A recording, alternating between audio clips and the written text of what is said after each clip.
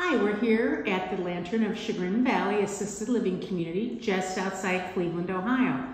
And we're talking with Rachel, one of our family members, about her experiences in choosing assisted living. Welcome, Rachel. Welcome. Hello. Thank you. So tell me, Rachel, when you were first considering assisted living, how did you get started? Did you get word of mouth referrals from others? Did you call an agency? Did you go online to get information? Oh, I did. I had a hard time starting out, but I went online and I found a lot of locations, and I interviewed several places, probably 6, 7, or 8 places, and I was having a difficult time because I had 2 parents, both with 2 separate dementia illnesses, and my dad's was progressing far much more than my mother's. So as a daughter, that was quite a lot to have to handle 2 sets of searches, if you will, 2 separate needs at the same time. That it was very difficult to meet both needs. So when you were actually going to some of the communities, you mentioned you went to quite a few, what were the things that you were looking for? What were your kind of guidelines? I was basically looking who could take both my parents in a setting. When they really wanted my dad in a nursing home environment. That's what the long-term care facility or the short-term rehab I had him in. They're like, oh, he needs nursing home. And I'm like, that doesn't work. I gotta keep my parents together. They've been together for 55 years. So I was trying to find a situation. If I did nursing home, I was looking at like $20,000 a year because they wanted both individual, separate rooms. My mom was not a nurse at a nursing home level. It was a very difficult time, trying to find a place. So I was trying to find something to meet the needs of both parents. So when you looked at a number of different communities, what made you choose the Lantern of Chagrin Valley?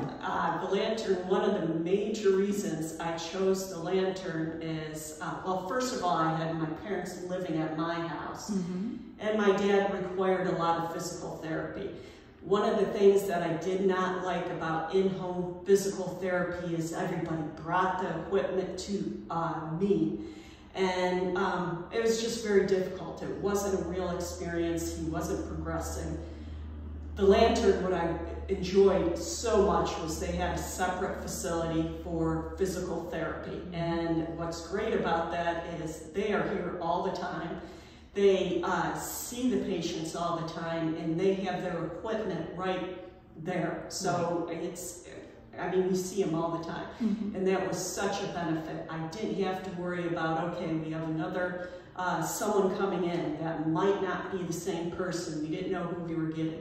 That was the #1 reason. Another reason was because they would take both my parents. I mean, I had my mom look at the place. It looks like a home. You're walking into a home. So I truly loved that. And my dad was still able to have his needs met, and they would accept him not in a nursing care, home care environment. So it just, I love the ratios. It was great. Well, now tell me also, if you will, I apologize for that phone ringing here. Okay. Someone's going to get that. There we go. Tell me about the relationship you have with some of the staff here, caregivers. Oh, I do. You know what? I will tell you at first where it was hard that this was a new facility.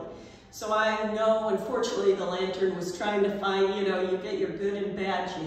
It's a process that it took some time before I could meet people that I truly liked. And sure enough, after a couple of months, I mean, there were some people that have just loved working with my mom and, working with my dad. Unfortunately, my dad didn't live that long here. He passed, but I really liked the fact that, people were engaging with my mother and treating her like an individual and not like they were her true caregiver, always needing to be there for her needs. So I liked that. So if you were speaking to a friend who was a daughter or a daughter-in-law and in kind of the same situation, looking for a potential assisted living community for their parent, what advice would you give them?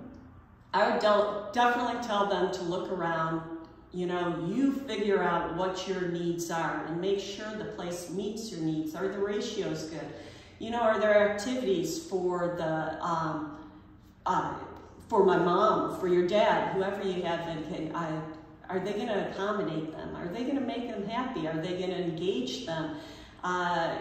It's not good for them to stay in a room all day. What activities are going to be met? And I do have to say that's another thing for the Lantern. My mom isn't as social as some of the others, but that's a very positive thing. You know, they engage the clients here.